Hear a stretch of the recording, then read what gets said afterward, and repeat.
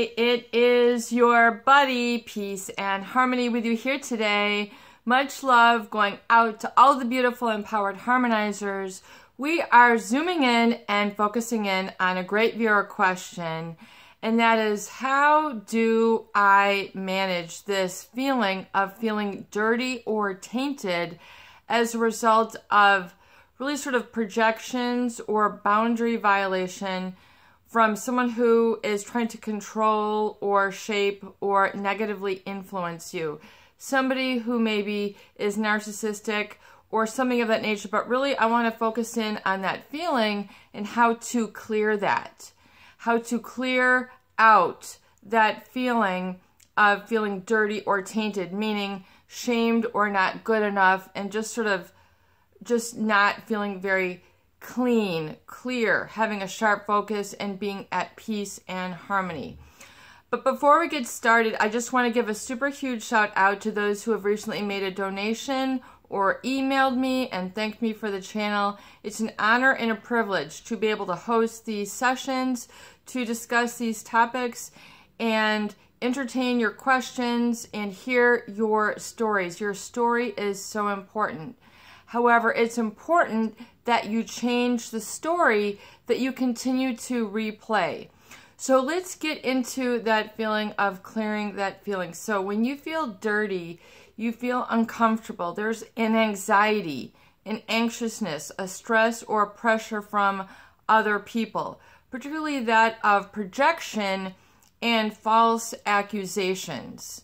So it's important to remember to clear that out, that the people who are projecting, it is their issue, it is their anger, it is their hostility, it is their trepidation and insecurity, oftentimes what is lacking, not only in them, but in their life, or even for their perspective of life as a whole.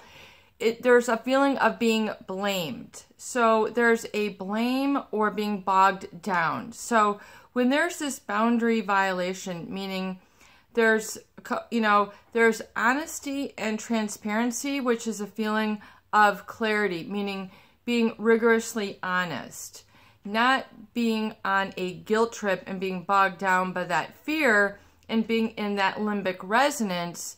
When you are transparent, it's saying this is what it is and this is where we are at. This is the junction. This is the crossroads. This is where we're at in the present moment. This is what we have. So let's take a time out and let's come to the present. Clearing out, those false accusations or the trepidation of the future. So if you're living in that projection and feeling dirty, there's this feeling of being tainted or what is projected onto you that is not your problem, okay? But it is their problem, their trepidation, their unhappiness that they are projecting, meaning they are thrusting forward this energy, which is a negativity. So we need to understand what is negative and what is the positive. How does the positive feel? You need to be able to memorize that in the body. What does happiness feel like?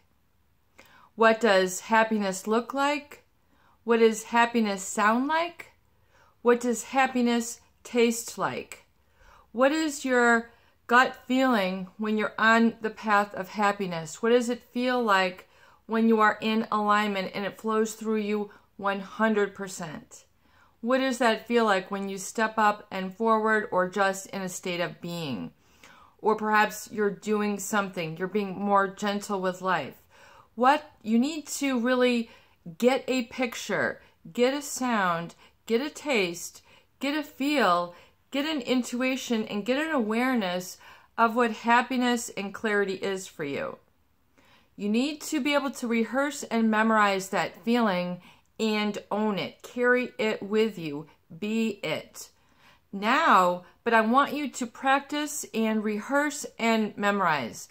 If you don't catch on to that feeling and keep it going, like, you put you put gas into an engine so it can run. Your positive emotions need to be like the fuel, the gas, the juice, the energy that propels you and energizes you and runs the engine of your body, mind, and spirit, so you can see that, feel that, and live in that. Life is too short to spend all of it suffering, struggling, doubting, and analyzing. Analysis is when you get over analytical, you will get into a paralysis. So paralysis meaning stuck, fearful, and then, you've got that sort of like you're feeling that your nerves are on fire, you're uncomfortable, you feel that your body is collapsing, your body is kind of going down. You need to adjust that so that you are you need to take time to practice it. It's like an exercise where you're liberated. Shake it out. Get time to stretch. I want you to break that pattern. So people have a pattern. The subconscious mind will just follow commands that you give it. So a lot of the commands are unconscious, or you don't think about, you don't hear, you don't deliberately cultivate them. In order to clear your energy, you need to deliberately empty yourself out of those projections. What they look like, what they sound like, what they feel like, what they taste like, how that negativity feels versus the positive. The negativity oftentimes can be a projection of somebody who is trying to get you on their level. So someone who doesn't have a really clear connection with you, but is needing to connect with you for whatever reason. They could be a sibling, they could be a boss, they could be a neighbor, they could be your child, they could be your spouse, it could be a stranger, okay? Or someone that you recently met. So if you have a need, not necessarily a want, but a need that this person has to communicate with you, and they're trying to get you down on their level, they're going to use that lower vibration. Lower vibration meaning one of accusation, one of them removing the control from you, taking the control, taking that happiness vibe, that happy place, which you need to have, own, and live in, drive in, eat in, drink in, shower in, that happy place. You get a pillow that says, my happy place or happy place. Get that on, go to your local store and, or even paint a sign. I talk about this all the time. You don't need, it's not outside of you. You can, inside, create get a piece of paper, get a big pen, and write my happy place. Write it in yellow, pink, purple, whatever your colors are, and put it, with some flowers or smiles or whatever feeling. Maybe it's a religious symbol. Maybe it's a picture of a building. Maybe it's a picture of a mountain or a stream or a creek. What does your happy place look like? For some people, it might be the grandeur of nature. For some people, it might be flowers or technology or music. So you need to have that around you because it's going to feed and remind and basically you need to hack that feeling. And so I talk about the recovery gift and giving yourself a recovery gift at least once a week that reminds you and triggers you to be happy. So rather than being triggered to feeling dirty, tainted, falsely accused from projections from another and their fear, because what it is, it's their fear that they are putting onto you, like, I'm not dealing with this. How about you? They're delegating their fear onto you. So people who are really in that, they're very, very practiced at that, meaning they do it over and over and over again. It is something that they necessarily don't think about. They just do it. It's just automatic. So knowing this to be the case, understand that you cannot control people. Give up that feeling of shame. It's just like this, and I use a lot of parallels or analogies to help you to understand. If it were to rain in your neighborhood, okay, or be windy, or have lightning, would you try to control that because it made you uncomfortable? Okay? Or would you understand, I can't control the winds. I love the wind. It blows and it keeps me cool and it plays with my hair and it moves my clothes around and it's like 1,000 fingers massaging me, and I just let there and I let it blow over me. That's one of the best feelings in the world. You know, or riding, you know, your bike with the wind blowing through your hair, or rolling your windows down, or, you know, opening up the window.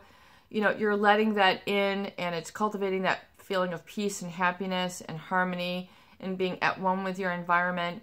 But sometimes it rains. Sometimes the wind blows really hard and it might blow the rain in your window. Hey, I don't want to destroy my furniture. Let's close the window. You know, let's dry off the table. Let's dry off, you know, whatever it is, the lamp or whatever it is that was getting wet, and let's deal with it. So, but you do, you know, if you're getting angry that, or if you're fearful or trying to control the fact that it's raining, you're setting yourself up for failure. Oh no, it's raining. Oh no, this or that. Let go of that, because that's a need to control or feel perfect or be perceived as perfect or whatever it is.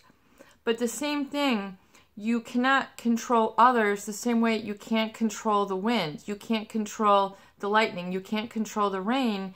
It just is. It's going to come and go. Storms pass.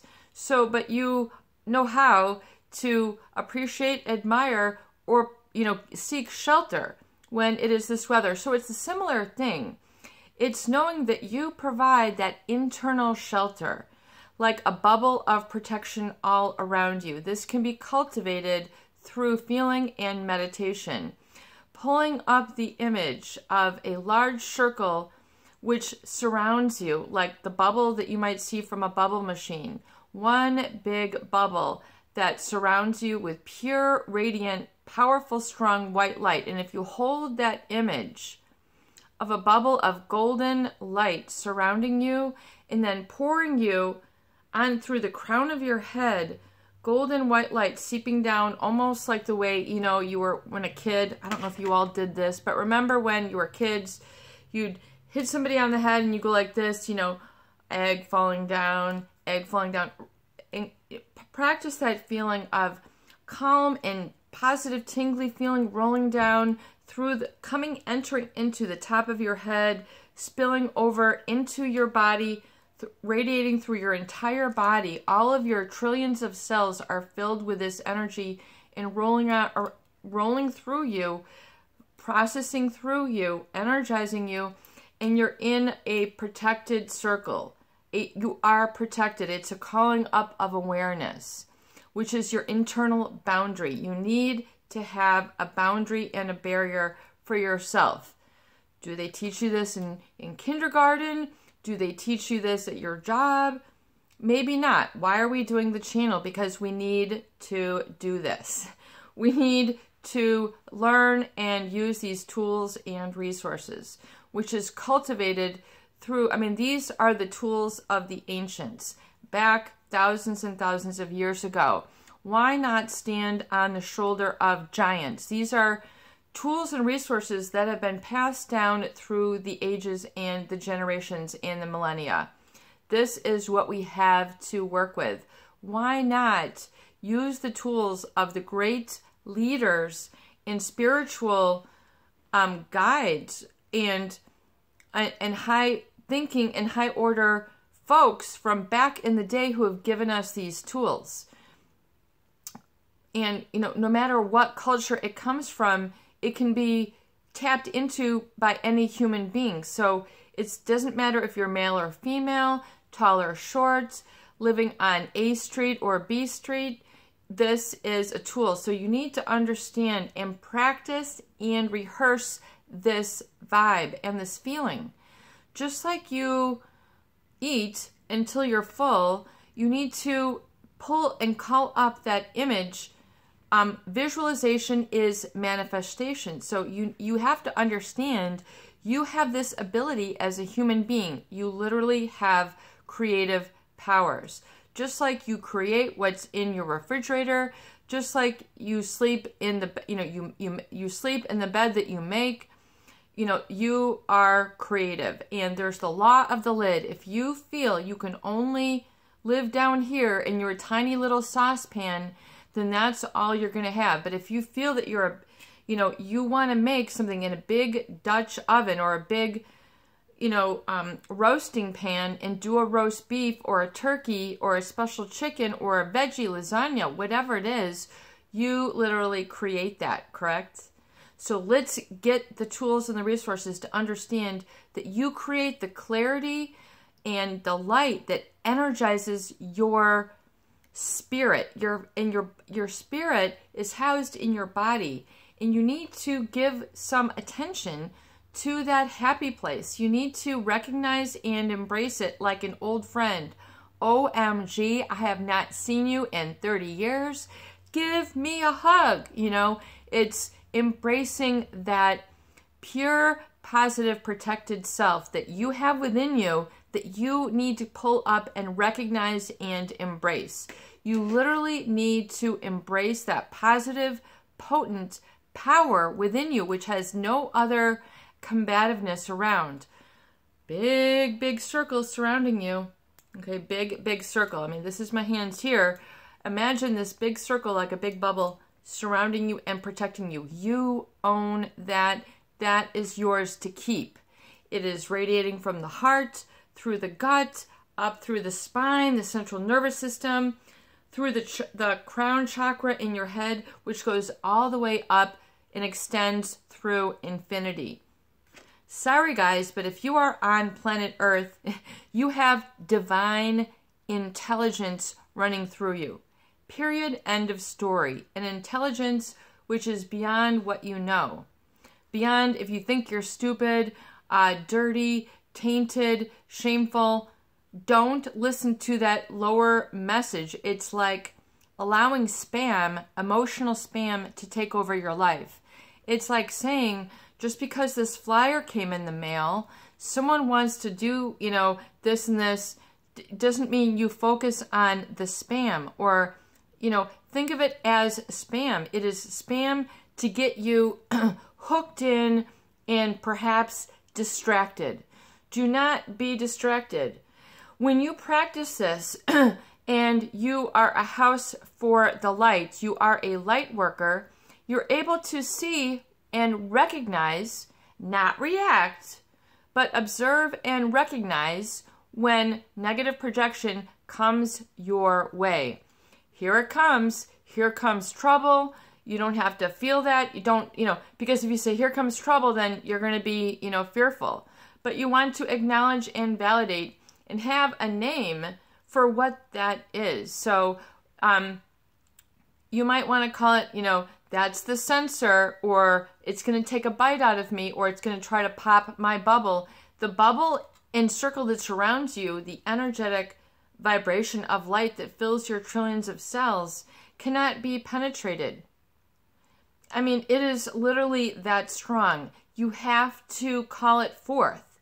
You have to believe. You have to trust. You have to embrace, and you have to be. Period. End of story. But this person is my mother. But this person is my spouse. But this person is my boss. But this is you. You are the most important person in this equation. You. Y-O-U. We got text. You want to put it as a U or whatever it is. You need to own that. That is the number one. That came forth before everything else. The tabula rasa, the clean slate. Thomas Rousseau, who talked about this in all the extensive literature that I have read and studied for decades, talks about this. That's why I'm talking about this on this channel. This is what I have studied. I mean, there's all sorts of information that is a testimony to this. However, if all you do is read the headlines of today's news, if all you do is listen to the projections, the false accusations, and absorb the looks, then you're taking in emotional spam. No, thank you very much. That spam is uninteresting. It doesn't pertain to me.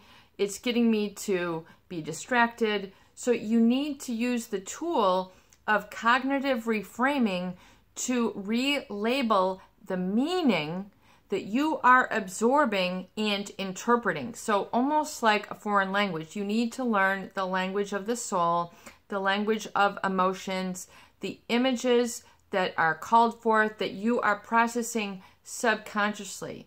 Meaning you've got these subconscious templates and images all the time. Think of it like a fast creek. Have you ever seen a fast moving river? It's got a current. You know, maybe you've stepped in it, maybe you've observed it, maybe you've just seen it on TV or Netflix or a film. But if you look at a river, it has a current. It's being pulled through in a specific direction. This is the law of nature. Gravity is, okay? These are also laws of human nature. You are a human being. We're not taught about human nature and behavior modification in all the psychological complexity that you are, the intricacy, the diphthongs and globules on your tongue to articulate, to be clear in the throat chakra, to be clear in the heart chakra, to be clear in the solar plexus, to be clear in your groundedness. Okay, I talk about all the different things that we do, the recovery date, to get grounded, doing something special that nurtures you and that inner solar plexus, that inner spirit, that guiding light that is pure, strong, and powerful, that does not have resistance from another. Resistance meaning, I'm going to block you. I'm going to criticize you. I'm going to knock you down. I'm going to give you the look. I'm going to give you that tension. Literally, thoughts are things, and you can feel that emanating out if you are an empath. So I know we have a lot of viewers who are an empath, so they're particularly sensitive. So when this dirty stuff comes running along, it is like a polluted, toxic river. If you go ahead and dive in, you're taking a risk if you're not protecting yourself. Where's your hazmat suit? Where are your waterproof gloves? Where are your waterproof boots? Why aren't you protecting yourself before going into the toxic sludge? It's just like when we heard about that big event when there was a big tsunami in Japan several years ago, and it affected that nuclear reactor, and like everybody had to exit the area for like a 2 or 3 mile radius. You know, radioactivity. Ain't living with radioactivity and cooking your food, and you know it is incompatible with the human system. In other words, it's going to destroy and damage. So knowing that to be the case, you would not live alone in a radioactive town, would you? So you have to ask yourself, and so you have to understand the human nature and how it taints and how it feels, and know the feeling of purity and alignment, and practicing that and having that. You have to do that in the privacy of these videos, the privacy of your meditation, your mindfulness throughout the day, the deliberate effort that you take for your recovery pages, your recovery date, your recovery gift, having a mentor, and realize that these people, if you can relabel them, meaning the meaning that you are placing to them needs to change. You know, this person is, you know, equating me with something. You know, so that's a misunderstanding. That is flawed thinking. So you have to use the tool of cognitive reframing to look at the meaning that you are taking out or interpreting from what the person is saying, doing, or looking. In other words, are they trying to distract me? You know, and rather than being pulled in, saying and labeling it and say, okay, that's just that person and their tension. I'm going to carry on. That's that person and their anxiety and their trepidation and insecurity, I'm going to move on. That is theirs. I'm not going to be bogged down by the blame and the projection that makes you feel dirty.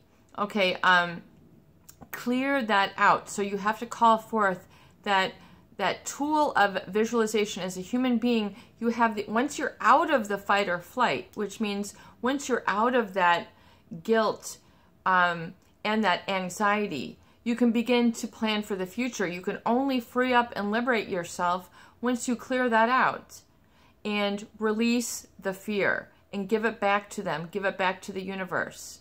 Just like the spam, I'm going to throw it out. It's going to be recycled. You know, it doesn't pertain to me. This anxiety, you know, I can acknowledge it, but I need to practice a new feeling and breathe through it, walk through it, change your routine. You know, on your day, practice your free will. Oh, I always sit and I do this at night. You know, take 10 minutes and go outside and just look at the sky and feel the wind and just take a moment to look up into the stars and stargaze. Look up at the moon and moon gaze. Look up at the beautiful clouds, the clouds that Michelangelo painted, and look how tremendous. Go out and just touch a tree and just feel how strong it is. Go out in the grass with your bare feet and allow the negative ions of the earth to ground you. The earth will take out all that negativity and leave you refreshed. This is the ionic nature that you have to get in touch with. People back in the day who were nomadic and living, you know, close to the ground, they would sit on the ground, they would absorb the pure earth energy directly through their feet, through their hands. They touched the earth, they cultivated the earth, they cultivated the natural animals who were here running through wild. They were domesticated, they learned how to train them. You need to learn and train yourself. Push it out. No, thank you. Just get used to it and then get used to making commands, speaking them into the environment and speaking them out through the throat chakra. No, thank you. No emotional spam. I don't need this emotional spam. It's just junk. Okay, it's junk thoughts, it's junk emotions. Begin to identify what is junk and what is valuable to you. Breathe through it. Walk through it. Move through it. Meaning break the pattern for a moment.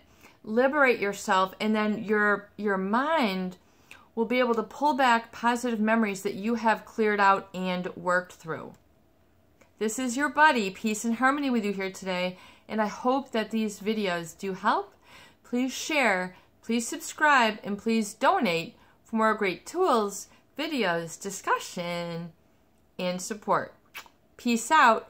Have a beautiful day. Break that routine. Go out 10 minutes, 15 minutes, do your recovery date, enforce it for yourself. You'll be glad you did. You are the captain of your ship. Find the smooth waters, take it where you want it, and get the vista and the views that you deserve to bask in the light. Find that happy place and own it and keep it with you throughout the day and throughout the night and throughout all your days and all your evenings. Do it now.